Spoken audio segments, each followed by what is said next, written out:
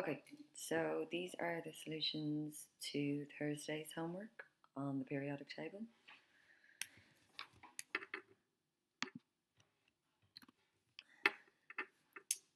Okay, so I just have a periodic table here just for reference more than anything. So in the periodic table, the Russian chemist, where did I put that book? Here it is. So we went through the different scientists, and here it is here. Dmitry Mendeleev was the scientist. D-M-I-T or I.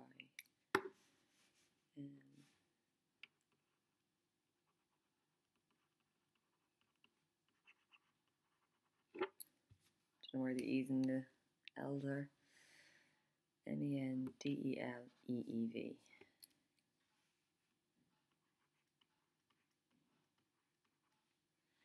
And he arranged the elements.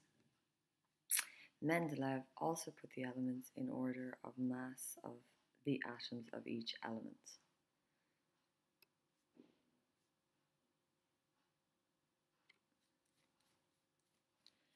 So you can say according to the mass of each atom. You can say according to, I'd probably say according to their atomic number. I wonder, does it say that at any point in the book? Say mass of to their.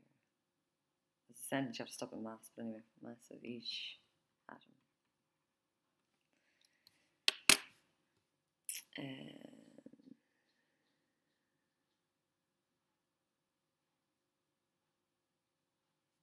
Yeah, so he arranged them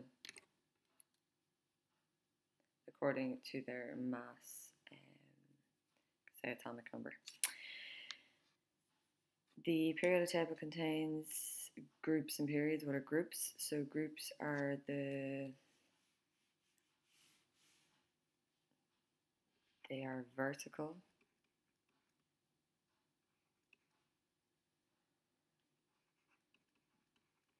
They are vertical groups containing elements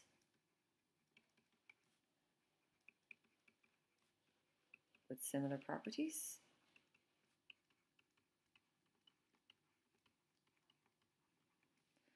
Okay, so if it was an exam, that would get me marks. Oh my god, sorry. So all they have is vertical columns of elements, so you didn't even need the next bit about having similar properties, but there's no harm. Yeah, and then periods, they're just saying horizontal.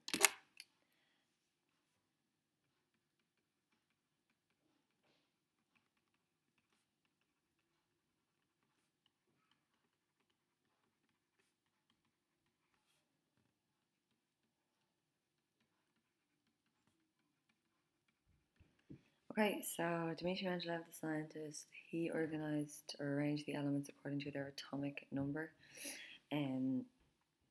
The groups are vertical, so they go down the periodic table, and I sort of feel like you have to say containing elements with similar properties. According to the book, you don't, but I would say in any exam you probably would have to. Periods are horizontal rows across the periodic table. Actually, like going across, really, they're just increasing atomic numbers. There's not a whole lot they have in common going across the group.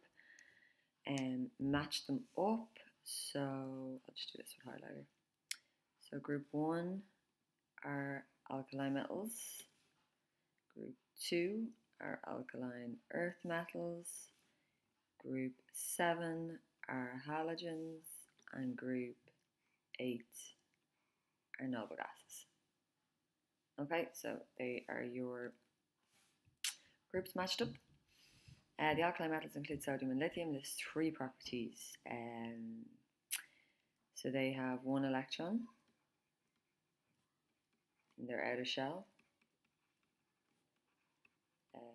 They're alkali metals, and alkali metals we have here are group 1s. So group 1s have 1 electron in their outer shell. They are very reactive. You can leave it at that, or you can go a little bit further and say with air and water. The other thing, which is a property of theirs and it would be unusual given their metals, is that they are soft. They can be cut with a knife. So I know you didn't get to see it. Well, it was in the video that your man cut it with a knife, but like I didn't get to show you. But it would sort of have the consistency of like, you know, like a butter that comes straight out of the fridge. Like not super easy to cut, but is actually cuttable with a sharp knife. Look at the periodic table below, which letters represent the following elements. So a noble gas. So a noble gas is group 8, which is over here, so that has to be C. An element with 1 electron in its outer shell, that's going to be A or B. A halogen is group 7, so that's D. An element in period 3, so there's period 1 there, as in that's period, there it is there, that's period 1, that's period 2, that's period 3. So that's going to be B or D. Is that right? Did I do that right? 1, 2, 3, yep. So that's going to be B or D. And an element which reacts vigorously with water, that's going to be A or B as well, because that's group 1. Okay, so there are the solutions. Please make any corrections that you need to.